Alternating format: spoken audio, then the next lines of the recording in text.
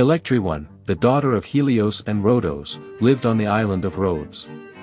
She was a virgin goddess and was worshipped as a heroine by the people of the island. Though her exact representation is unclear, some believe she may have represented the sunrise or man's waking sense.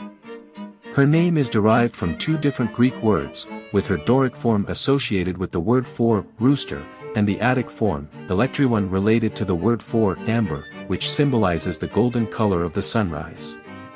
However, the importance and influence of this deity became apparent when a marble tablet was discovered in Iolcus dating back to the 3rd century BC.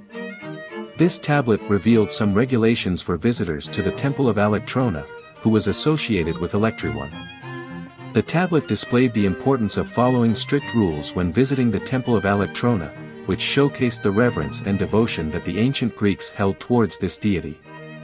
Despite the uncertainty surrounding her precise representation, Electryone remained an important figure in ancient Greek culture and continues to be a fascinating subject of study to this day. Do you want to explore more Greek mythology stories? Who do you want to see featured next? Subscribe and leave a comment below to let me know. I'll see you in the next video.